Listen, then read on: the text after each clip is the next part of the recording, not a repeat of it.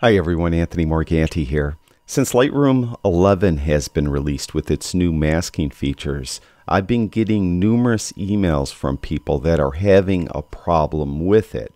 In this video, I'm going to talk about the problem that you may encounter with the new masking features in Lightroom 11, and I'm going to give you a workaround as well.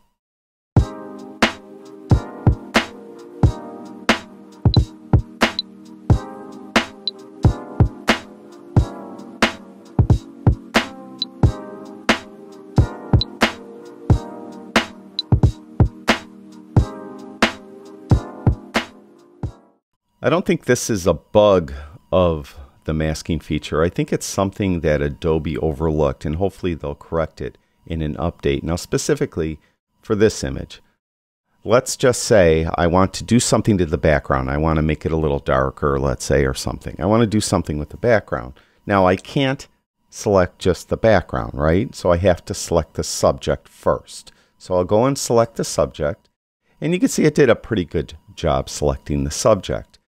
But I don't want to adjust that deck she is sitting on. I don't want to adjust that. I just want to adjust the background. So I need to add to the selection. So I'll click Add, and I'll get a brush.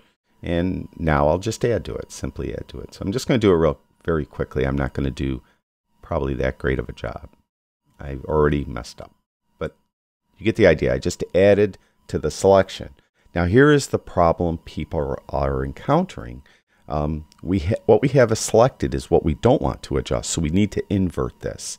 But we have a brush mask and we have a subject mask. Each of those has an invert. But the mask, the overall mask at the top, that doesn't have invert there at all. So if you go and, let's say, invert the subject mask, it'll invert the subject part of it, but it didn't invert the part we added. So you're thinking, okay, I could go to the part I added and invert that. So I'll go to that part and click on invert. And you can see it now has her selected as well. So like I mentioned, I don't think this is really a bug. I think this is just something that they overlooked. What they really need to do is at the overall mask at the top, have an invert ability to invert it there. And then you'll invert both of the masks, the subject mask and the brush mask, uniformly together without overlapping upon one another. So the workaround is pretty obvious here. Let's just start over. So what we're going to do is we're going to select the subject again. Then what you're going to do is you're going to invert it right now. So we'll go here and we'll invert now. So now we have the background selected, but we also have the deck selected. Now just subtract from this mask. So go get a brush, and then you could subtract from the mask. Like that. Now again, I just did it very quickly. So now I could come in and adjust just the background. Now you won't be able to obviously do this probably with every masking situation you encounter, but doing it this way I think will cover most masking situations you may need to do.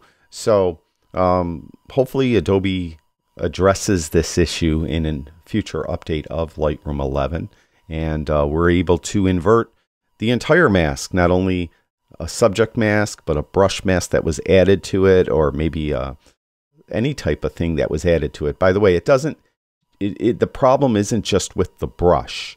It is with anything. So if I would have come in here and I selected the subject and I added anything, if I added a linear gradient, radial gradient, color range, luminance range, or even a depth range mask added to this, then when I invert, it still doesn't invert properly. So it's something that is kind of uniform across this new masking tool that hopefully they take care of very soon.